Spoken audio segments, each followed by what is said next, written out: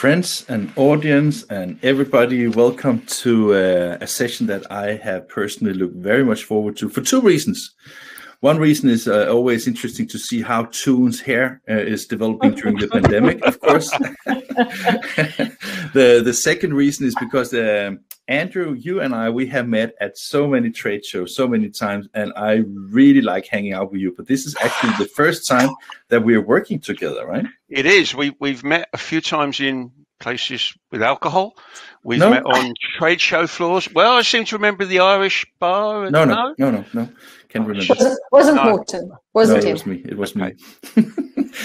But no, it's good to be here. Yeah, we've met many times and had many conversations. But it's my first time, which is something that I can't say very often. So. No, that is absolutely true.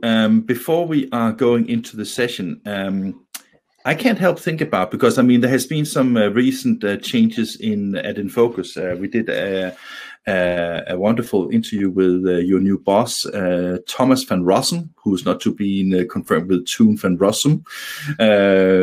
Actually, our good friend Deborah Korn, you know her. She was like, "Is Toon now the managing director of?" And I said, "No, it's Thomas." Yeah, but the surname. I said, "There's a U and not an O in the." Okay.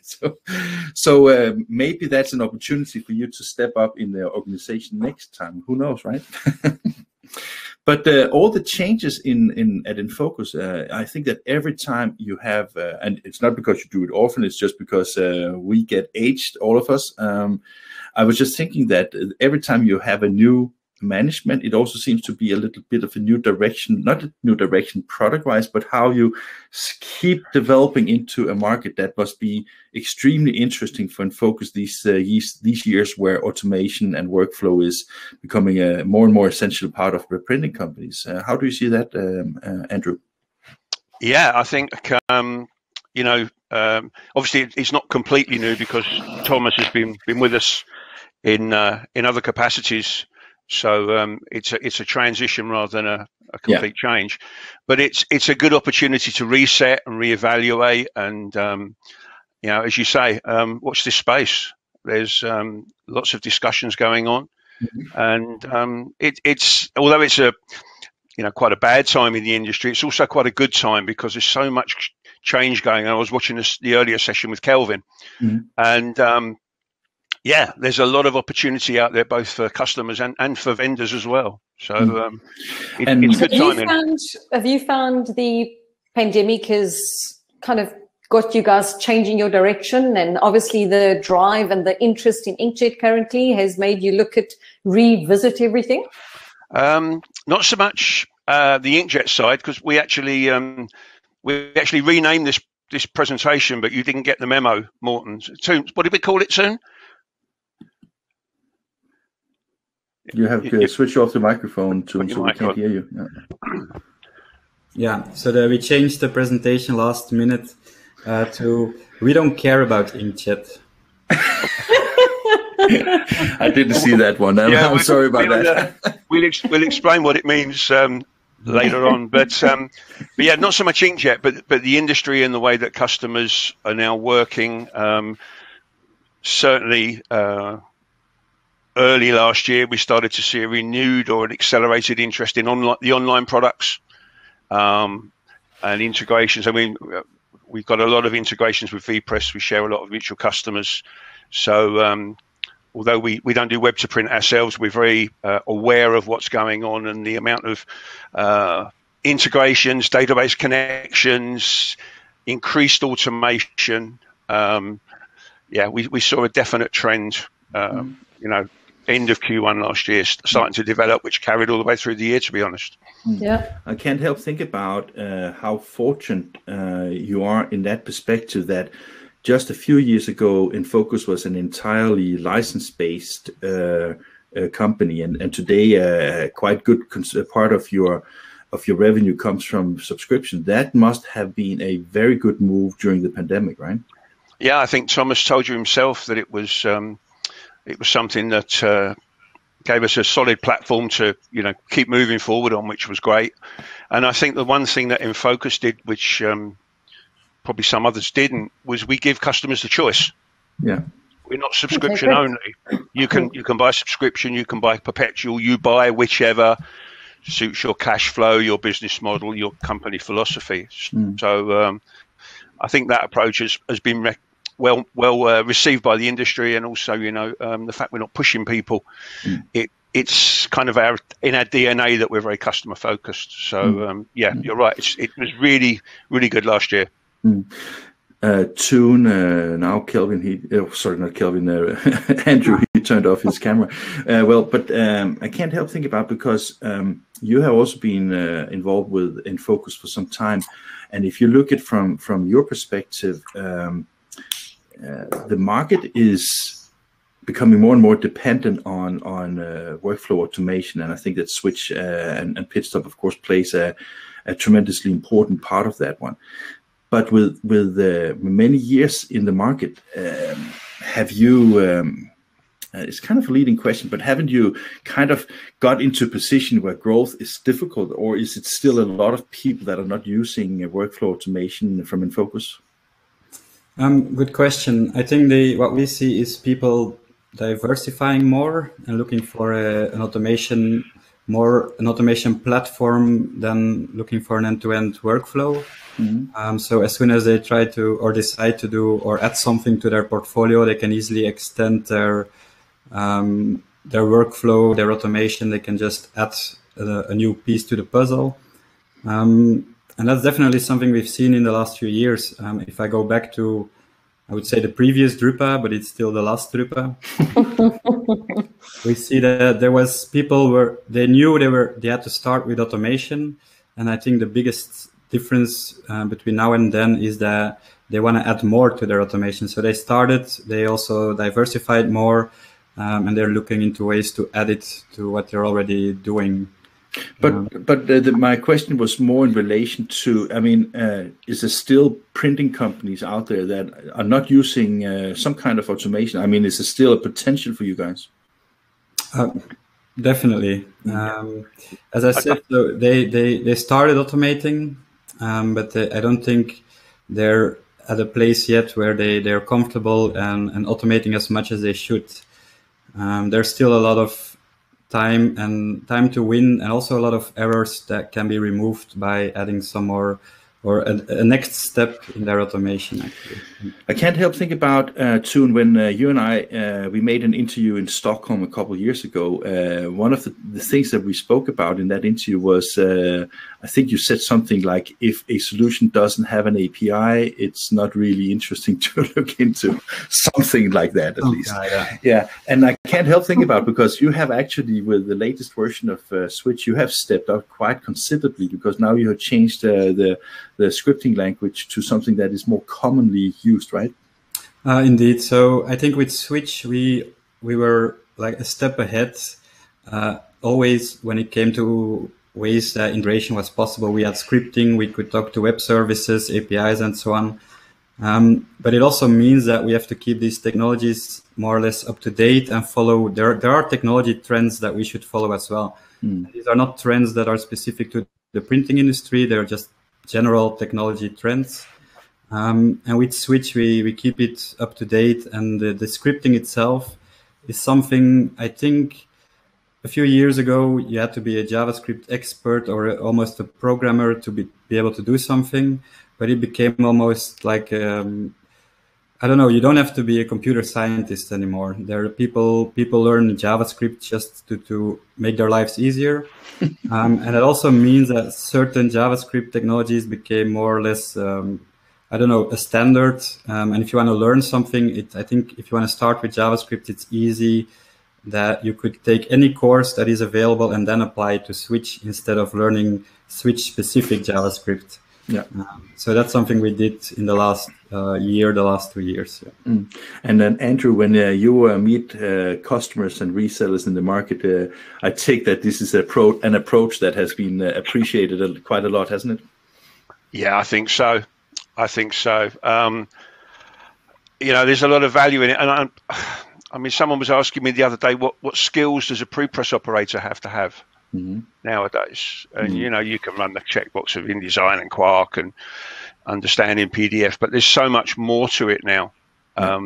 that people can, the lines between IT and pre-press have been blurred for many a year, depending on what industry you came in. I mean, I used to work work for a vendor who worked in the newspaper industry.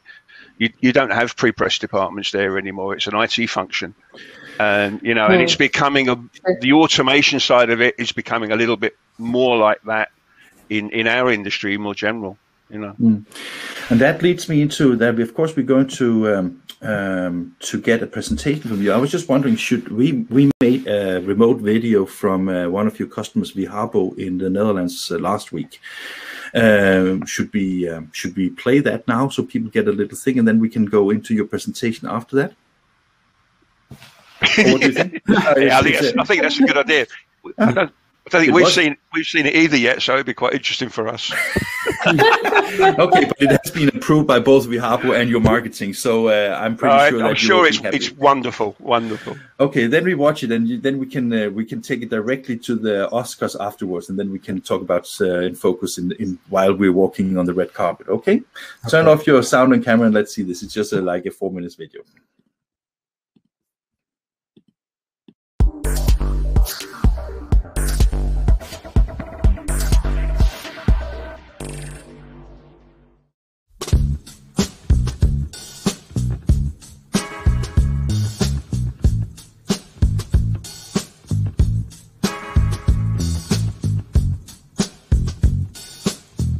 My name is Robert Zegvaart. I'm living in the Netherlands, and we're working at Viharbo, a printing company in the southern part of the Netherlands. We're doing many digital projects, printing for all kinds of customers, mostly in between the web shops or that kind of companies. I've got some HP Indigo presses, flatbed Indigo of HP press.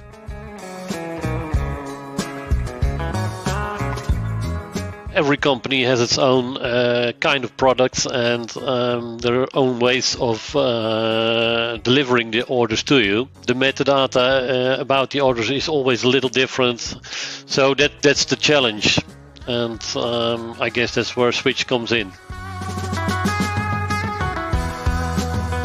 Switch is about the backbone of our company, I guess, the digital backbone. We process an average of 1,000 jobs a day. We have to get it right. We are in need of good automation, and Switch helps us with that. We daily work with Switch in that case.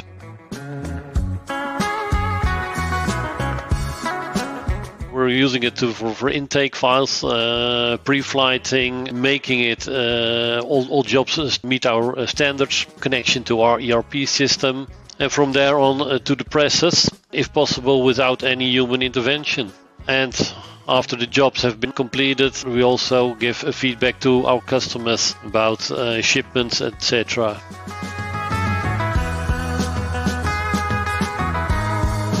It is impossible. It couldn't be done manually or not to a good price. So automation is absolutely necessary today. That's one scenario, but also our customers ask for features, and there are always ways to improve our workflows, so we can always continue working on that end. It differs. Some customers come with a global ID and ask us to see where it goes to and what the possibilities are. Other customers say, I have this kind of product and can you produce it? It has to be this and this. So both ways.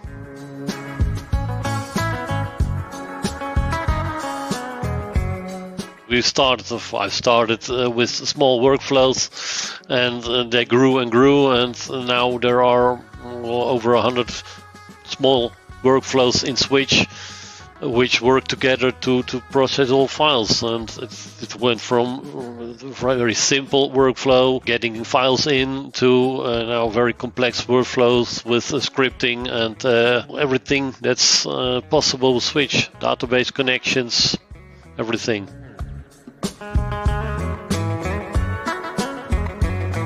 getting a job, we receive a job, there's a lot of metadata with it. We form that to our standards, and then that is pushed to our MIS system, which will be used for invoicing, etc. And we get information out of the MIS system back to Switch with information on how to produce a certain product.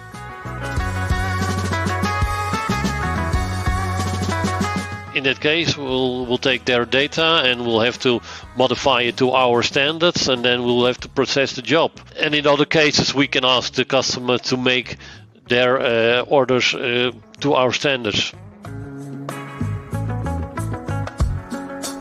Well, it's good relationships. They're usually quite fast with answering questions, so that's very nice, and they're helpful.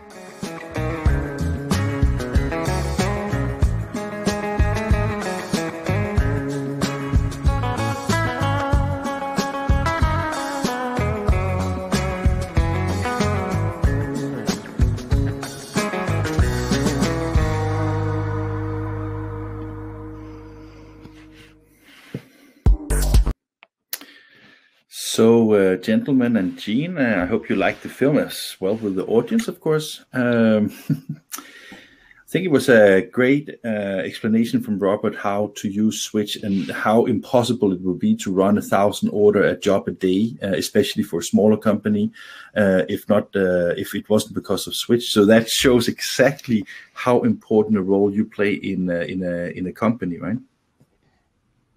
Yep. I also think it was nice the way he presented that Switch was used for some small workflows, automating some small tasks, but he also mentioned some complex flows where you use scripting and so on. So I think they covered the entire technical spectrum that Switch is capable of doing. Really cool. Great. Really cool. Great. I think also as well, sorry, Mark, I was going to say also as well, it was nice that it's a typical route our customers take, that they start small. Yeah. And then organically build it up. They don't suddenly go in and try and do everything. Mm-hmm. You know, it's that small approach that we recommend. That you otherwise, if you try to do too much at once, you never start and you never get the value. That's true. You have prepared a presentation, and I'm sorry that I didn't get the last minute change, but I think we don't care about inkjet. I think it's a good takeaway for we're focusing on inkjet.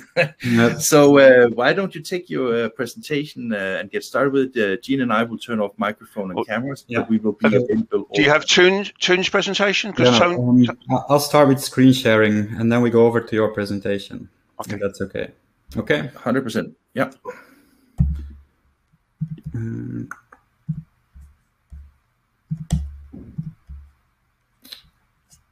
Okay, so if everything's correct, you should see. I have a few slides just to explain the title, because I know it's probably not a title you expect to see in an inkjet session. It's good anyway, so I like it. Yeah, I think the asterisk is probably the most important part of the title. I'm going to skip the presentation because, thank you, Morten, you already introduced us. So a quick thing about why we don't care about inkjet, and then I'll really do a product introduction to Enfocus Switch. Although I think the movie really captured most of what I want to say about Switch, but I'll show it more hands-on. And as mentioned before, we talk a lot to customers. We try to understand their struggles. And I think it's a good opportunity to also show us one of our biggest struggles with Switch. Our biggest challenge with Switch is probably the biggest win for the customer, because Switch can do everything. And it's really difficult to explain to someone who's interested in learning about Switch that he can do everything. And it was also shown in the movie that you can add scripting, you could do everything that you can think of is really possible in Switch, and the limit is your imagination. And if you would look at our website, there are two ways that Switch is presented. One way is that we really try to summarize it with almost as solution-based, almost products that are built on top of Switch. And we have parts of MIS integration, proofing, web-to-print integrations, and so on. So really trying to solve the problems, and then we come up with people and quotes like this, where they don't really mention switch. They talk about the online proofing software, but the beneath that online proofing is still switch. The other way that switch is presented on our website is as we call it the print automation rebel movement as a platform. And why is it a rebel movement? Because we really try to rebel against the workflow, vendor-specific workflows. We really want to build something that works the way that you work.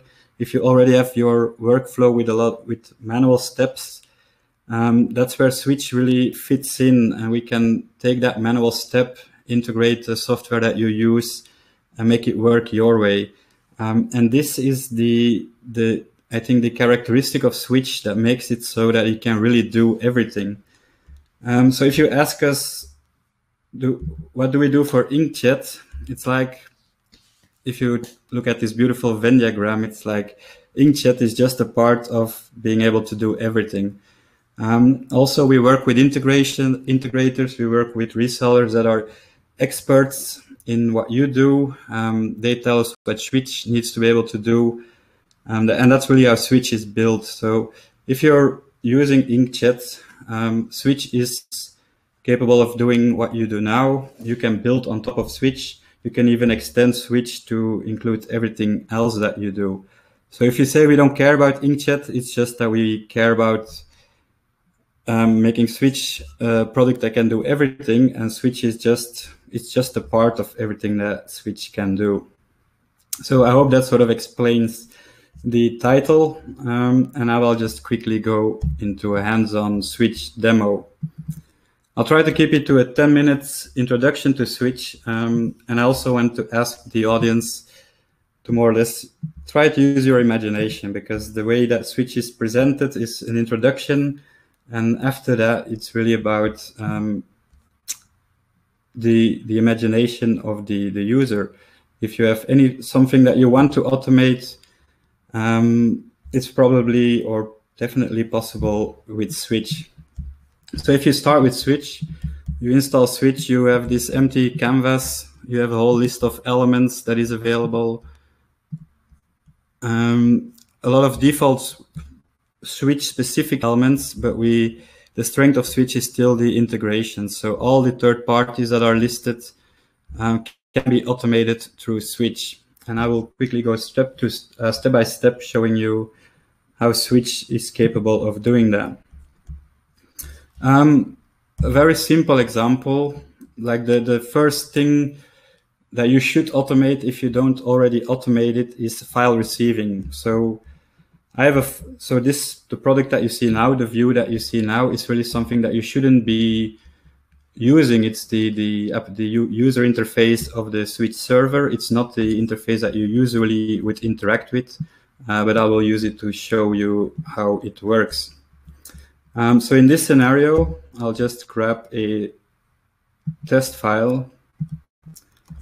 And I have an input folder somewhere on my desktop maybe, and I use it to archive or sort files on a server. Just one quick fix. Because moving files is probably the most basic thing that you will do, but it will already help you out with a lot of things. No more manual copying files from one place to another. And this also shows you a very simple way of using metadata. It's creating a folder based on the file type and puts a file in that subfolder. A hot folder is one thing. Switch, of course, does a lot more than hot folders. We could monitor mailboxes, inboxes. We could monitor FTP servers. There's almost any file receiving technology that you can think of that Switch could be using, or to automatically download and transfer files into your local environment or even your cloud storage environment. A next step would be, so I mentioned that this environment, this user interface, is not what you actually would be using. What Switch comes with is a web portal, and this is how you interact with Switch, not the flow building interface. And I think it was also shown in a nice way in the movie that we saw. They dropped files onto the web portal. They entered the metadata, and the metadata is already structured the moment the file comes in Switch. And if you see now in the output, we use that metadata to create the folder structure the way that you set it up to be. So if you already work with a specific folder structure, there's no need to change the way that you work. This is manual metadata entry. In most cases, you already work with an MIS or with a system that can provide you with data. And in many cases, that data is XML structured. So a next step would be to automate that part. So some of your files will be uploaded manually. Some of your files can come in from your web to print and so on. In this case, I will be the web to print, and I will copy the file and the XML into Switch. If I look at the XML file, it's very simple. It adds some value, and I entered data from XML file as an example of how Switch can use XML files to automate your tasks. Switch is not limited to XML. It can use any kind of data files, JSON files, coming from web services and so on. So in this example, the XML file was used to data from XML file to create that structure. This is all still core technology in Switch, and I mentioned the integrations as probably the strongest part of Switch. And that's why I created this quick flow. Again, it's using a submit point that is available in the web portal. Depending on the file type, it will open Photoshop, Illustrator, InDesign, and so on, and convert it to a PDF. So again, as a user, I would submit my files, and I have to make sure that I use the correct file type or submit point. I use the Photoshop file, and I can enter some random data. These metadata fields are completely customizable. From inside your workflow, you could ask the user for all the data that is required. And what you will see now is a Switch. I'm not touching my laptop at the moment, so you see Photoshop is opening. Photoshop is converting that file into, I configured it to convert to PDF. So the output would be a PDF file that is then stored in the folder as this. So I have the original PSD file that Switch moved in the PSD folder, and the PDF file that's inside the PDF folder. Again, this is how I configured it. It can be completely customizable. If we take this flow, which is pretty simple to set up once you understand how to work with Switch, it's an example also of how you could extend and keep extending and add features to the workflows. So the next step for us would be, we have PDFs, so we want to pre-flight it. So I'll use the submit point again. Again, it's the same flow, but what I added is that the converted PDF file will now be sent to Pitstop, and that's something that Andrew will talk more about. And then we'll store the pre-flighted file on the server again next to the pre-flight report, and so on. File, and I have a file called, I do a very simple pre-flight check where I check for embedded fonts, and if it's not embedded, of course, I don't want to print it, or I don't want to send it further in my workflow. So let's have a look at what's happening in the flow. It's a PDF file, so it will not be converted. It will be sent to Pitstop. Pitstop will do the pre-flighting. It generates a report, and if we now look at the output, it created a structure where I have the PDF. It's in an error folder. I get the pre-flight report saying the font is not embedded. So this is probably already making your life easier if this is something that you do manually. You just get the file. It even is converted if it's not a PDF file. You get a pre-flight report, and all that you have to do is look at the server, check the report, and do what you need to do. This is still manual tasks, and I think the automation will always include manual tasks. There is no way to have a completely automated workflow if there is no way to manually override or manually interact whenever automation is not capable of doing what it should do. There will always be exceptions, and that's also how Switch is built, to be able to handle those exceptions. And I will do the same thing again, upload a file where the font is not embedded, submit it. But the different thing now is that we can have a look at the flow again. So the same thing as the previous flow, but if there's an error, it will be sent to a checkpoint. So we have submit points to manually upload files to Switch. We have checkpoints to manually fix things that cannot be fixed automatically. So I, as a user, as a prepress operator, I now see that there is an alert shop.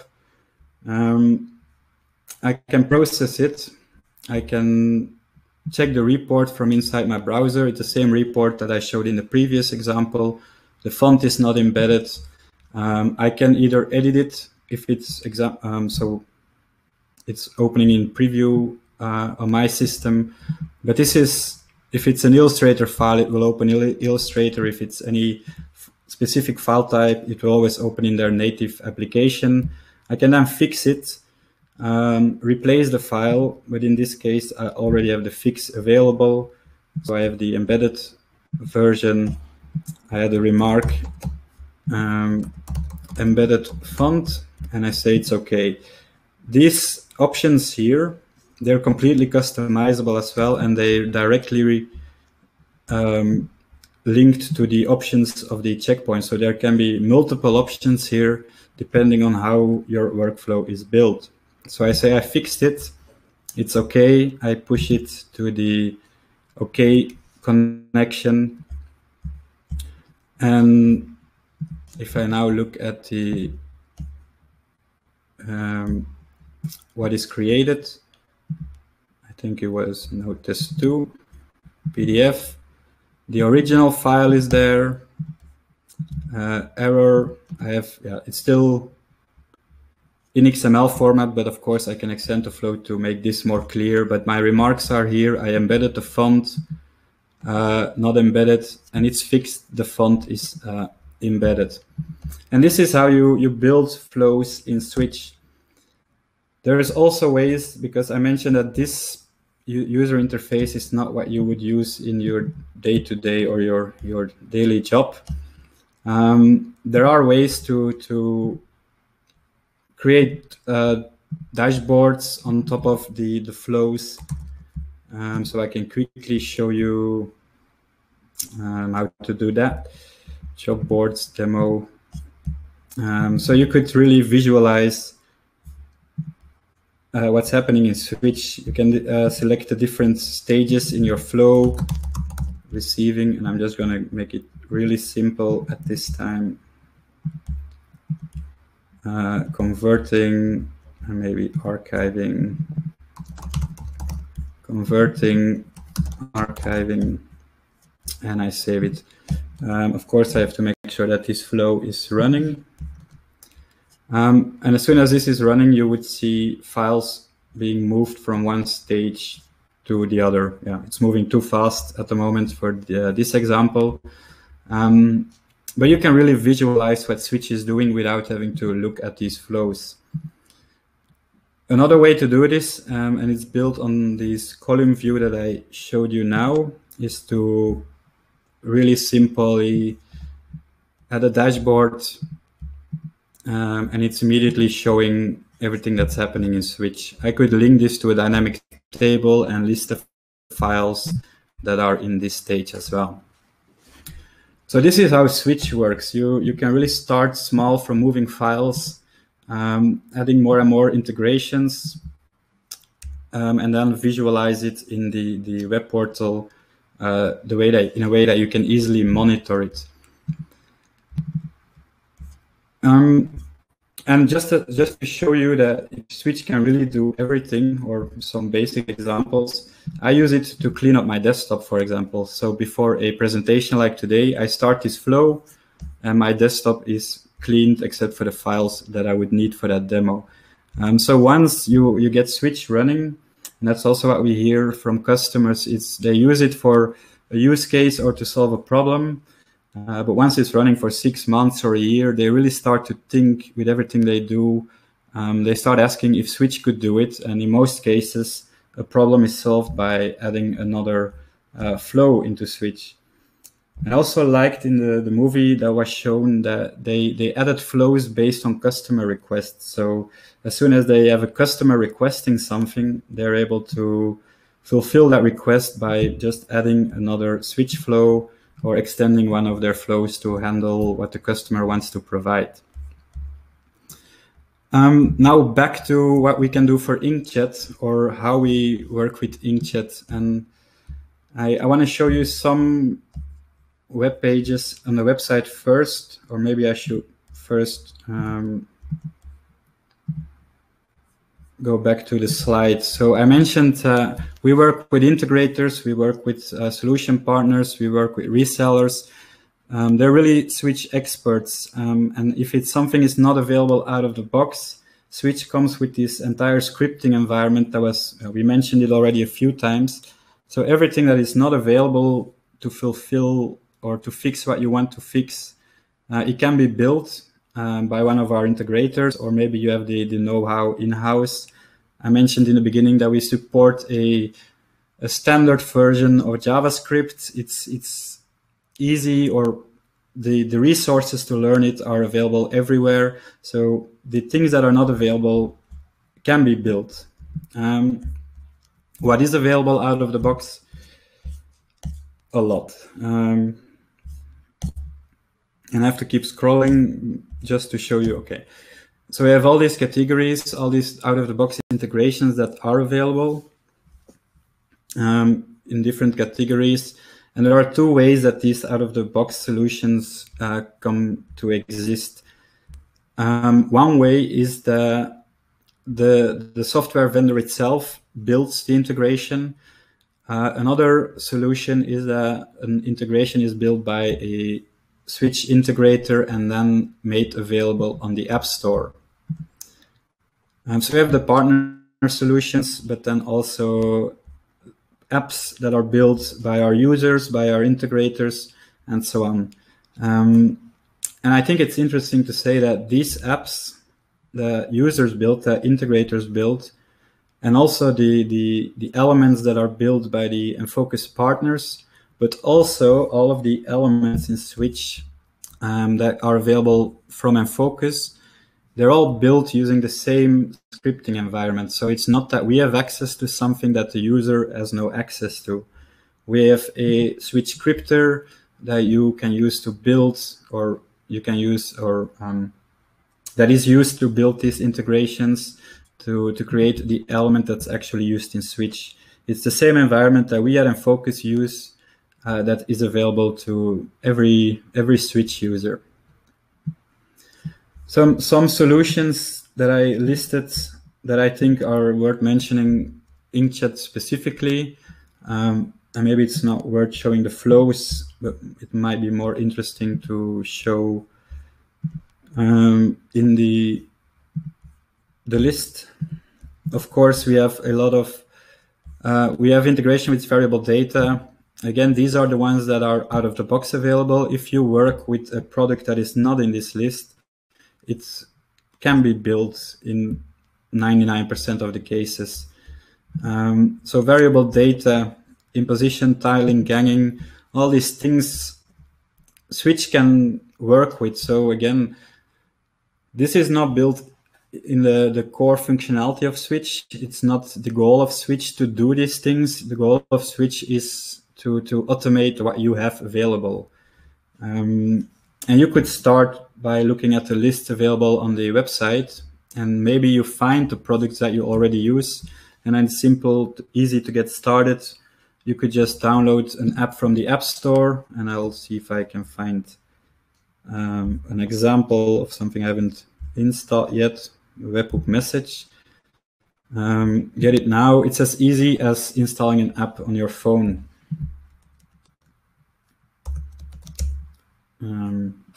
Just be aware of the time tune. Yep. And that's how you extend the functionality of Switch. And there are a lot of indeed inkjet specific solutions available. And if not, you work with one of our integrators.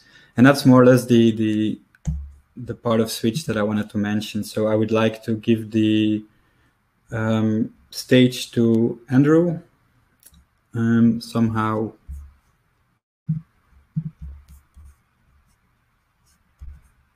Okay, so I'm assuming I just start the presentation, Morten? Yeah, I can do it for you. So it's very easy. Here we go. Okay, and navigation is pretty simple. Okay, so I'm going to take about, hopefully, around 10 minutes. I'm going to talk about the aspect of PDF in this whole equation, because we're talking about manufacturing really now. Printing is used, talked about as a manufacturing process, and a manufacturing process starts with raw materials. And in our world, although there are multiple file formats in things like high-speed inkjet, the raw material typically tends to be PDF. Just a quick bio about me, because I was a latecomer. I just wanted to point out I'm actually quite heavily involved with a group called the Ghent Work Group. I'm a technical officer there.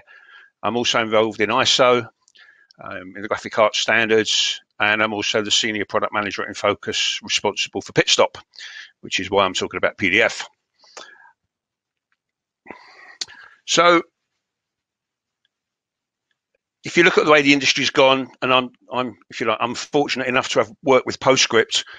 In the early days, when we were dealing with PostScript, we all thought it was too slow. It took too long to rip. We could never get to the plates to the press in time. We could never meet deadlines. So things improved with PDF in that the files became more efficient. But of course, everything else changed as well. So the presses got faster, the deadlines changed. So from a pre-press manager point of view, whenever we seem to make a technological gain, we seem to give the benefit away in some way or another to the user. And that's just the reality of the world we live in. So being able to process files quickly and make sure that you can meet the demands of the press and the speed of the press is pretty important. Probably more in a roll-fed machine, because you don't want to end up printing white paper or slowing it down. So I'm just going to talk a little bit about how you can make your PDFs better and some techniques that you can use and things you can try. The first thing I'm going to talk about is the Ghent output suite. Now, this is something that a lot of people know about, but it's always worth mentioning. How do you know your RIP's correctly configured to handle a PDF? And even applications like nesting and color servers and imposition, they rewrite a PDF. So the PDF you put in, you write a different PDF out. So how do you know that that file is being correctly created? So if you're not aware of the Ghent Workgroup, gwg.org, we do a lot of best practices and things like that. I won't go into all the information about it because I haven't got time. But there is a free test suite there that you can download. And as an example at the top, it's a series of patches which represent all the different constructions you can get within a PDF file. And the idea is that you run this through your workflow. So not just your RIP, your workflow, apart from your pre-flight solution. You shouldn't pre-flight it because then you'll break it because it's handmade. And the idea is that if it finds a problem, you will get that very obvious cross come up, and you will know that your workflow or your product or your RIP is not correctly configured to handle that kind of PDF construction. There's the link there where you can download it, and there's full instructions on how to use it. If your vendor is a member of the Ghent work group, then you will also find their application settings that will allow you to configure your device or application to correctly work with these files. And I've named a few there: Agfa, Cannondale, MEFI, ESCO, etc., etc. So that could be very useful, even if you're not set up for it, and you just want to do a little bit of investigation. You want to understand a little bit more about your workflow. That could be very interesting if you just download and just to play around with. Next thing to talk about is files that block production. And I had this slide for about 15 years, and it's as relevant today as it was 15 years ago. The further down the line you find about a problem, the more money it's going to cost you. Seems pretty obvious, but it just makes sense to talk about it. So the idea is to find obviously about things early on in the process, preferably before you even start spending time and effort on producing them. The way to check a file is pre-flight, which is kind of a term that's used to be extremely important but about 15 years ago, when PDF was less standardized than it is now. But it's still important today. Think of it as an insurance policy. And I think of it as three different things. One is the general quality assurance, to make sure that the file is going to be produced as it is meant to be produced, that it meets the quality standards you expect. The second part is compatibility. So is it compatible with your workflow? Are there things in there, elements in there that are going to cause problems, either in the applications or in the RIP, things that aren't going to be handled correctly? And then the third part is the printability and the usability. And that's things like ink coverage and small type out of multiple colors, objects too close to the trim that are going to get trimmed off. So basically the design. So those are the three aspects I'm checking. And what we see now is that with all this increased automation, obviously the goal with a lot of these jobs is not to touch them. The margins are so small on all of this work that if an operator has to get involved, then you start losing money. And one of the problems is that a lot of these issues are not visible. And also it's perfectly possible to have a technically correct PDF file that when you introduce it to your RIP will bottleneck it and throttle it for considerable time, causing you a problem in production. So things that you should think about for checking, not so much the quality, but for these hidden kind of problems. One is file size, which sounds a bit crazy, but it's not uncommon. We've seen gigabyte files from InDesign, for instance, and 980 megabytes of them are metadata, so nothing to do with the file. So if you don't need the metadata, get rid of it. Excessive image resolution, that's been around for years. Just remember that when you modify an image, you actually change the compression on it. So make sure when you compress it, you put it back at a decent resolution for the result you're trying to achieve. Excess image data. So we used to call that rebate. I don't know if that's still a term that's been used, but you have more image data in the file than the frame that it's sitting in. So get that cropped away. InDesign does do that, but you have to turn that option on. Complex graphics with excessive nodes. I've got some good examples in a minute, but when you place a graphic into a page layout application, you place the whole file, not just the bit that you're viewing in the application itself. And when that PDF's exported, those excessive objects are not cropped away. So getting rid of those can also be a good thing to do. The unnecessary use of transparency. So where you can use overprint, don't use transparency. Unnecessary use of transparency groups. That often comes down to the design and a lack of knowledge with the person who's actually making the job. And then unneeded data outside the printing area. So things outside the bleed box, designers leaving things hanging around that, again, have to be processed. And then the same with clip paths, data hanging around there. And multiple font subsets, that's another one that will slow your rip down. Unnecessary color conversions, and there I could go on. but I haven't got time. But I just want to show you a couple of examples that I'm sure you're going to appreciate. On the left, you see the page. So there are 7 skeletons. The graphical file, which I presume was probably Illustrator, was one file with 7 skeletons in it. So those 7 skeletons were imported 7 times into the file, ending up with 49 skeletons, which have all got to be processed by your output device when you send that job to print. And probably that was imposed, or probably wasn't stepped, but it was probably imposed. So it may have been 2 up, or it may have been 4 up. So you can imagine that that took a lot longer than it should have done. And then here's a lovely one that was sent to me. If you try and open this in Adobe Acrobat, of course, it will take about 5 minutes to open. But if you're working automated, lights out, no one's going to do that. So you can see the map as it viewed in Acrobat. The black object next to it is the wireframe view, which, as you can see, almost looks solid black. When you zoom in, you can see the street outlines there. So that sort of tartan pattern that you can see at the bottom is actually a solid blue, but this has come from a CAD system.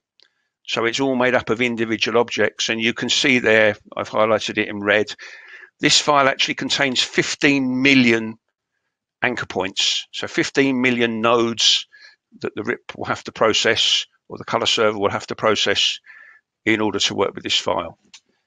That's bang on 10 minutes. I did really well. So just some food for thought. I think my details are around. So if you want to talk about anything like this, you're very welcome to contact me. To be honest, guys, this is what I like about these sessions so much, because we call them Learn With Us, and it is very educational. Jean, can you just check your Skype, because I just sent you a message that is important that you do. Okay, perfect. Because we are running a bit late, we will also fast forward with, we got one question from an audience, and then I have some questions as well. It's Uwe Alexander, and I think you actually showed that tune, but he says, what about fonts? How will external fonts be handled? Is there a possibility to connect to a font server? Let's get that answered right away. Yeah, so the way I showed it was I open it manually, and if I have the font on my system, I can embed it and replace the PDF with the embedded, the PDF with the font embedded. Of course, if you talk to the integrators, they'll find ways if you have a font server and so on. Everything I've showed you that's being done manually is just an example of the way that we could do manual tasks in an automated environment. But what I've shown you is definitely possible to automate as well. Perfect. When I looked at your presentation, Andrew, I couldn't help think about it, especially the last this last slide where you show all these this crazy map with all the 15 million endpoints in that perspective. Can't help think about, I mean, it's, you know, people can think that it's maybe the designers that are stupid, or it's the programs that are using are stupid, but that is not even the case here. This is how people work, and that is basically, so you take the pain out of optimizing it manually, right? People have to deal with this, Morten, you know. Yeah. And I did have another slide, I think I forgot to show it, I think, but basically the strategies around this, you know, you've got no margin, you've got tight deadline. What do? You know, what's the best way to get rid of it? I had a very interesting conversation with one of your Scandinavian colleagues. I won't mention his name, and he told me that they were moving from offset into digital, and they'd lost money on the digital side, and they had to make some changes, but they understood why. And I said, well, tell me, I want to know. He said, we've got an offset mindset in a digital world, and we're trying to make the file perfect, and we're not making money when really we should just be printing it as it is, because the digital devices are actually more forgiving than the offset devices. So it's retraining, it's reorganizing the workflow. It's, you know, horses for courses. It's customer expectation, customer price, margin, they all come into this. There's ways you can fix it, but that file there, was it really worth spending 2 hours trying to do it manually? Yeah. Or do you just want to turn it to an image and just throw it at the rip? And that's what the guy did. And I can't help, because Monday we had a session with Chris Showalter from EFI, and as also the RIP and the digital front ends are very important components. I mean, I think that the collaboration from a IT perspective, where you see that an improved organized file that gets from you to the RIP will improve the RIP time, of course, but it will also eliminate errors that can't be found by the RIP, because the RIP serves other purposes, right? Exactly. The processing's got to happen somewhere.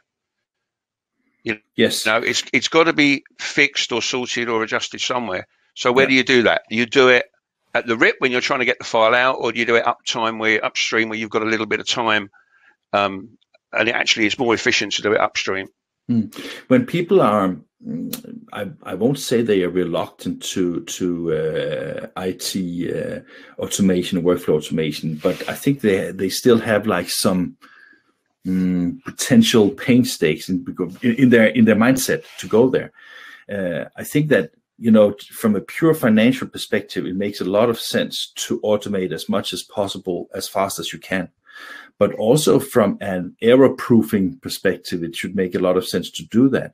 So when you and your partners addresses customers or get approached by customers where you look into these obstacles, how do you help people to get, from being like, oh, this is great, but I don't dare to get into this, to actually say, this is something I want to embrace, this is something I want to learn from? How do you do that as a company? Should I take that, Tone? I mean, Toon has no sound. Okay. Andrew has no video, so it's fantastic. Okay, let me talk. It reminds me of an old film from the 70s. It's the approach. Typically what we do, people want to get into automation because they've got a problem. Yeah. And it may be a competitive problem, or it may be that they understand that their workflow's not, or the classic one is their workflow is not fast enough to feed their lovely brand new press that they just spent €2 million on, and they don't understand what's wrong, And the thing is, they didn't think about the big picture. They just thought faster press is better. Whatever, we can discuss that for all day. It used to be that in the past, but it's maybe different now. Yeah. So people have a more understanding that you have to look at the whole thing.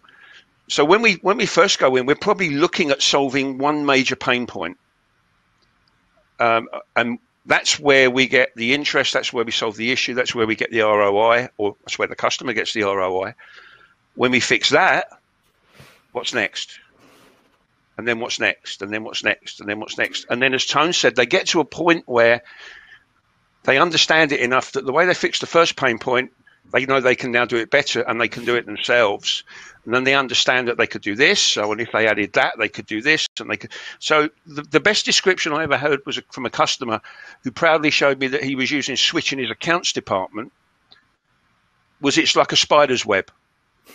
It just disseminates throughout the business. Whenever there's some inefficiency of somebody doing something mundane and tedious and monotonous, well, we can use Switch and automate that. But it starts with a problem. That's the key part. But I can tell you what's next now. And the next thing is two things. One of the things is that we have a wonderful session with Monty talking about paper in a second. And another thing is that I know that InFocus is always very responsive and very open to talk to customers. So I think that if you have any concerns or speculations in going into this kind of thing, we have shared Toon's and Andrew's LinkedIn profiles here in the chat. And I just want to thank you very much for a very well-organized presentation. And I think it was great to learn from. And I just have to kick you out now because we have 2 minutes for the next session. No problem. Yeah. Nice to see you again, Martin. Thank you very much. It was wonderful. See you soon. Bye. See you soon. Bye.